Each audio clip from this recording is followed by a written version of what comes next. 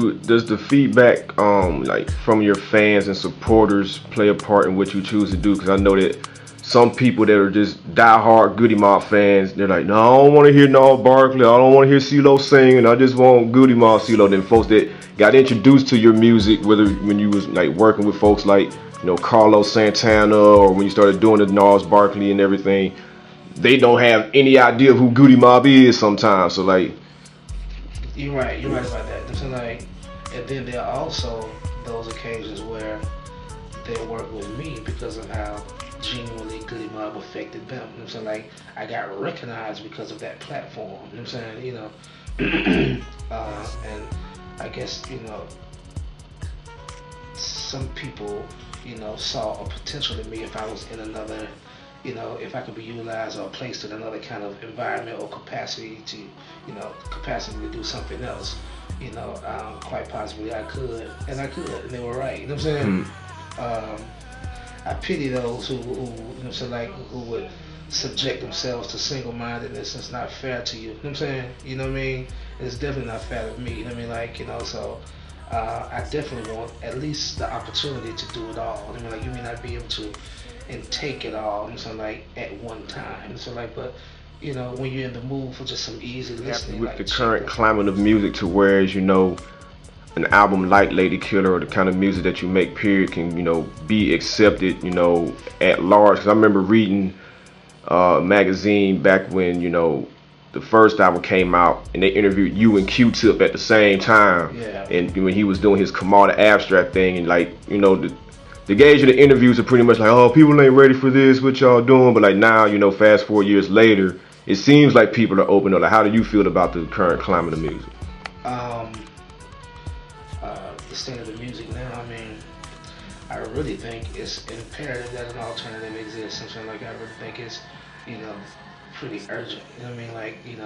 That some distinct voice, some distinct change happens. You know what I mean? We need some divine intervention. You know what I mean? Because the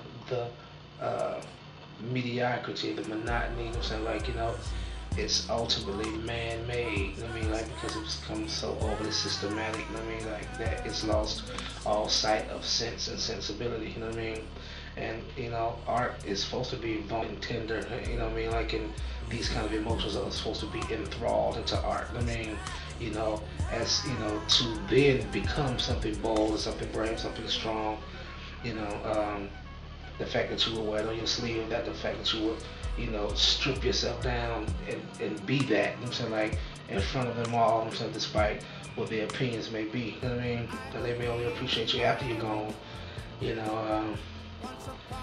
it's quite a tightrope, you know what I'm saying, to walk down, I mean, but I don't really have a choice. I mean, this is missionary work. Again, I repeat. I mean, this must be done. I mean, I'm more afraid of the repercussions in not doing what I do.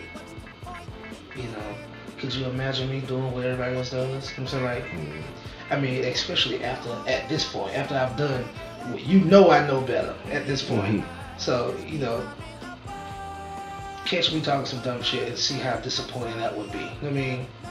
So, with that being said, just let me do it. You know what I'm saying? And come around to it. I mean, hopefully my label will support me to where these things, the way that music used to be. It wasn't hit records all of the time. Yeah. Does anybody, I mean, there are full Michael Jackson albums that I've never heard before in my life. You know what I'm saying? There are full Jackson 5 albums I never heard Destiny or Triumph all the way through. You see what I'm saying? You kind of understand what I'm saying?